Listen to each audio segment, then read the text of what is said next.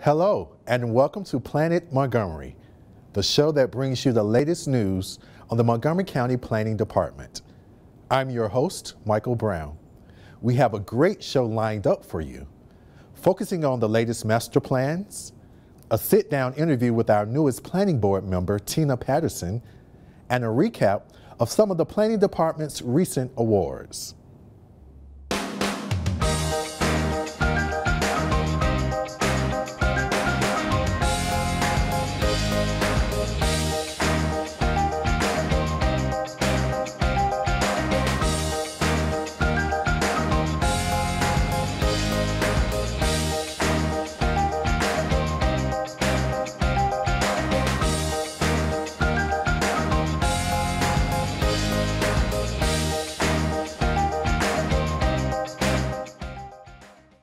The Bicycle Master Plan has been in the works for the past 2 years.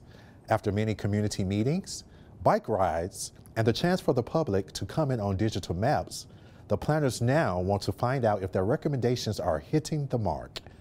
The Bicycle Master Plan went through another round of community meetings in June, and our crew was there. So tonight we are talking about the preliminary bikeway recommendations for the Bicycle Master Plan. We're in Bethesda, and this is the second of 5 community meetings that we're doing. So we're going to explain to the public through posters and through our presentation what the Bicycle Master Plan is all about, how we've approached that plan, and what are the early preliminary bikeway recommendations. Main takeaways are that we are comprehensively rethinking the bicycling network and the bicycling approach in Montgomery County. We're considering how people of all ages and abilities get around by bike and what sorts of things that they need to feel comfortable riding. I think the recommendations are very ambitious. I think it's exciting to think that more people will be able to bicycle without being fearful of traffic. We live in a very urban area, and I think that offering options other than cars to get around is a fantastic idea. I know we have a lot of very dedicated bicyclists in Friendship Heights. The plan's really impressive, the amount of data and thought that's gone into it. You can tell that they've done a lot of thinking about different types of facilities, different ways to connect the county, and to really create an overall network. So far so good. I'm really pleased with what I've seen, and I hope that if we can get a lot of this implemented, I think it's going to make it a lot more pleasant for both bicyclists and drivers, and a lot safer for both also. We learn a lot from the community. They know how their community operates, how people get around, and what are good bike routes and what needs to be improved. So that's absolutely critical. But 2, at the end of the day, we really want the public's buy-in on this process. We want them to feel that their comments have been heard and that we've reflected them in the ultimate recommendations that we have for the plan. The Montgomery County Planning Department recently broke ground on its new headquarters in the heart of Wheaton. This building will be shared with the Department of Parks and other county agencies. It is designed to be one of the first government buildings in the state of Maryland to be eco-friendly and achieve LEED Platinum status.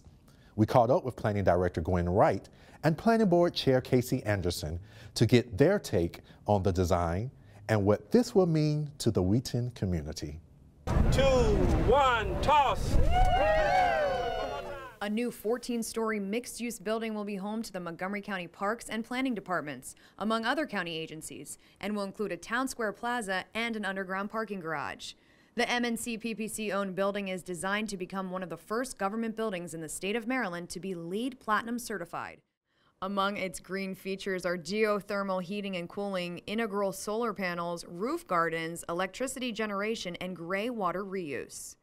By 2020, we hope that our offices will be here in Wheaton in a brand new LEED Platinum building with a gorgeous plaza, public spaces, a great hearing room. Really a very, very special building that will lead us forward into the next 90 years. And we also hope that it becomes a real landmark in Wheaton. Wheaton is a fantastic community. It has really eclectic, diverse group of restaurants and shops, and we're going to be right in the middle of it. And so I'm very, very excited that we're going to be joining the Wheaton community. The project is part of a larger effort to revitalize the Wheaton area. With more jobs here during the daytime, that will complement the many residents who are moving here. They see the amenities, the restaurants, the great vibe this place already has going, and by adding some office workers during the day, I think it's going to make it more of a 24/7 kind of a neighborhood. The project is scheduled to be completed in 2019, with the Planning and Parks departments moving in 2020. Learn more at montgomeryplanningboard.org/WheatonHQ. Earlier this year, the Montgomery County Planning Department was honored by the American Planning Association for its planning of the county's agricultural reserve. The National Planning Landmark Award recognizes a planning initiative at least 25 years old that is historically significant and initiated a new direction in planning. Here's more about this nationally recognized award-winning project. The Montgomery County Agricultural Reserve is a national model of innovative land conservation planning. It's an example of how a creative and thoughtful policy can preserve a natural resource by protecting farmland and open space and support more than 500 farms that contribute millions of dollars to Montgomery County's economy. Established in 1980, the Agricultural Reserve has become one of the most significant land use decisions in county history. Heralded as one of the best examples of land conservation policies in the country, the 93,000 acres that make up the Agricultural Reserve includes a mix of farmland and rural open space in the northwestern part of Montgomery County. It was Montgomery Planning's agricultural and open space plan that made the recommendation to protect almost a third of the county's land resources. When the Agricultural Reserve was created in 1980 through our functional plan for preservation of open space and agriculture, we were way ahead of the times in terms of sustainability. Back in 1980, people were really just beginning to talk about sustainability. But by setting aside 93,000 acres of land in our county as an agricultural reserve, we've been able to not only preserve our streams, we've been able to preserve our canopy cover, we've been able to create ways of bringing locally sourced food to the people of Washington, D.C. We've been able to do a lot of things that are now great aspirations in terms of sustainability, and we're able to do it because we created this agricultural reserve. Implementation of these goals included several measures, including reducing the rate of new residential development from 1 house per 5 acres to 1 house per 25 acres, and implementing a transfer development right, or TDR, allowing landowners to recover the equity in their land without having to sell it. These innovative measures helped retain more than 500 farms in the county. Of the 93,000 acres in the reserve, more than 63,000 are now devoted to farming. This forward-thinking planning effort has contributed millions of dollars to the local economy. Let's take a look at some of the quick stats on the Ag Reserve. There are 63,493 acres of farmland in the protective Ag Reserve. The average farm size is 118 acres, which equates to $42 million in crop sales and $6.5 million in livestock sales. The Agricultural Reserve Plan was approved under the leadership of Montgomery County Planning Board Chair Royce Hanson. It provides an extraordinary resource for the community, for the entire region, in fact.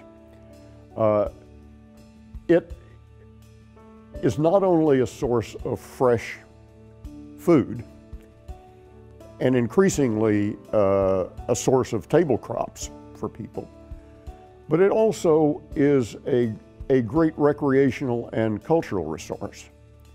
There are bike rallies throughout the reserve nowadays.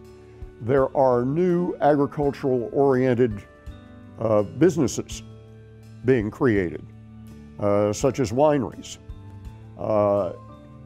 It is the source of most of the things that people find in their farmers markets down county, in Silver Spring, in Bethesda, in Wheaton, and so on.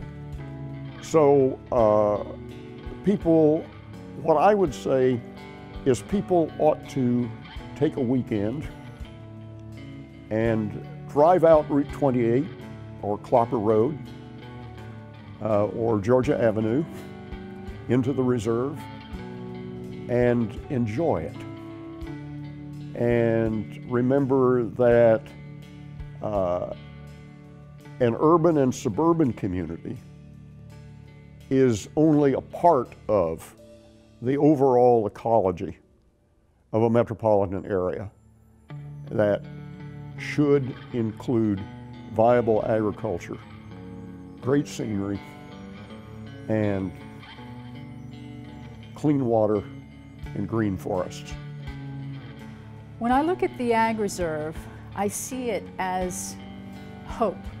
I see it not only as what it is today, but it's hope for the future. If a metropolitan area, such as Montgomery County, with about 1 million residents, can have the foresight to protect an area for farmland preservation, open space preservation, succeed in doing it, and then decades later still have a robust farming economy, it can be emulated elsewhere in the United States. It can serve as a model elsewhere.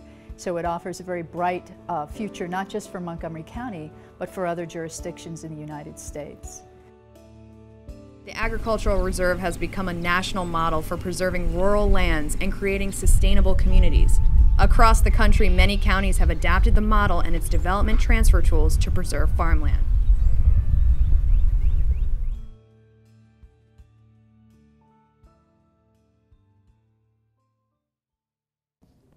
The Montgomery County Council recently appointed Tina Patterson to serve a 4-year term on the Planning Board. Commissioner Patterson replaces Commissioner Mary Wells Harley, who recently completed her 2 terms. We had the chance to sit down with Commissioner Patterson and learn more about her and her priorities in this segment. I, Tina Patterson, do solemnly swear. do solemnly swear. It's both exciting as well as humbling. Exciting in the respect that I have an opportunity to be of greater public service to the community, and humbling in the fact that as a member of the Planning Board, the decisions that we'll make have a long-term impact on the community. My experience as a facilitator and an alternative dispute resolution professional in general, I believe I can bring that skill set to bear as a member of the Planning Board. The ability to listen thoughtfully, to hear, to ask questions, but also to give individuals, whether that's applicants or members of the community, an opportunity to have their say, to present their concerns, their desires, what they would like to see happen, but also carefully balancing that with what's best for the community based on what's been presented.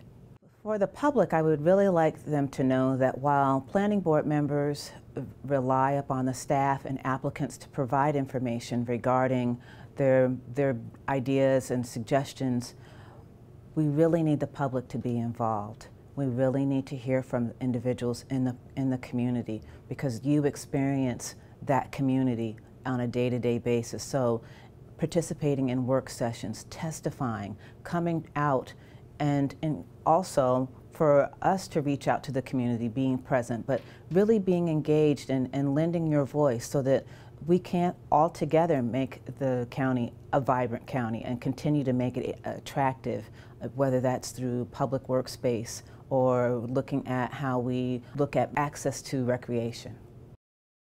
The future of the county, from my perspective, is multifaceted as it relates to transportation, housing, and economic growth.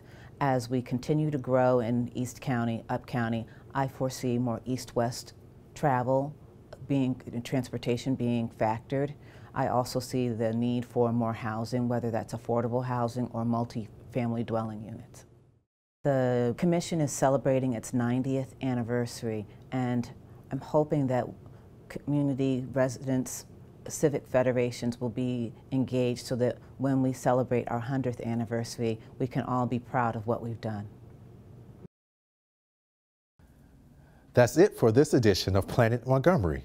You can learn more about these projects and plans by going to montgomeryplanning.org and connect with us online on Twitter @MontgomeryPlans and on Facebook at facebook.com/MontgomeryPlanning. I'm your host, Michael Brown. Until next time, we'll be planning Montgomery.